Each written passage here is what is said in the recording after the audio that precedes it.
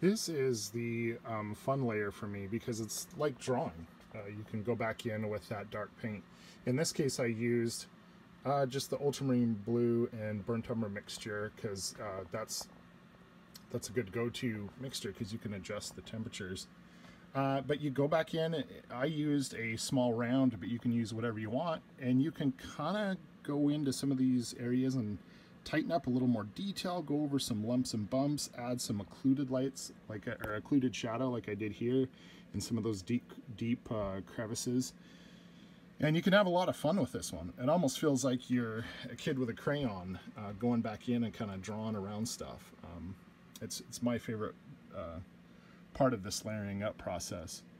But two things: you don't want to go too dark with it. You want to stay fairly light. It won't look right if you go too dark too fast, and you don't leave yourself enough room to keep going down, number one.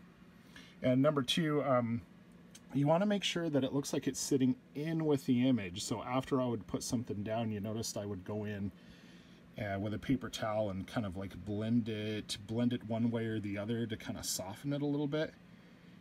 It just makes it look like that glaze, that drawing glaze, sits back in on the image, or excuse me, with the image, so it seamlessly kind of blends in instead of just looking like you marked all over the top of it. Also, I mentioned before that before I started this, I sanded the previous tinting layer with the burnt sienna and burnt umber. Only in the lights though, not in the shadows, because I didn't want a lot of sanded areas in the shadow. It would make it too high contrast. I want to keep those low. But in the lights here, as I tighten in on this, you can kind of see how where I sanded went back to the original grisaille, so it went kind of gray.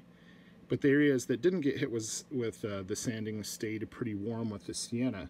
That just creates another layer of interest where you have temperature shifts and more texture to it as well.